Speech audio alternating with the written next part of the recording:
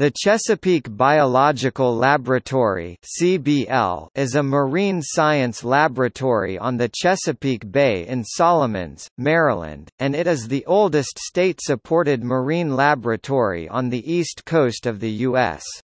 It was founded in 1925 in a small waterman's shack by Dr. Reginald V. Trout and is part of the University of Maryland Center for Environmental Science. Today, CBL has 28 faculty members, 7 visiting PhD-level scientists, 22 students, 29 research technicians and 33 staff.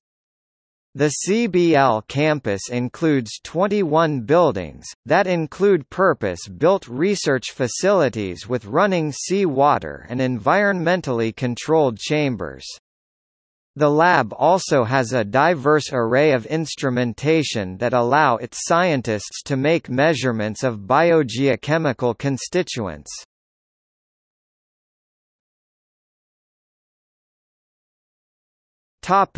Directors: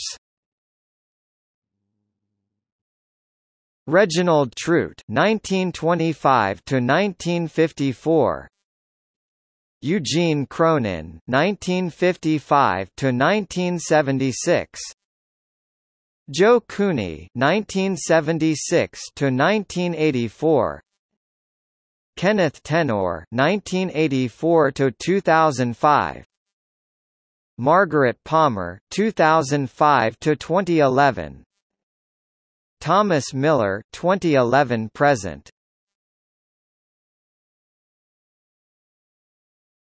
Topic: Notable faculty. Robert Ulanovich. Topic: External links. Chesapeake Biological Laboratory, University of Maryland Center for Environmental Science.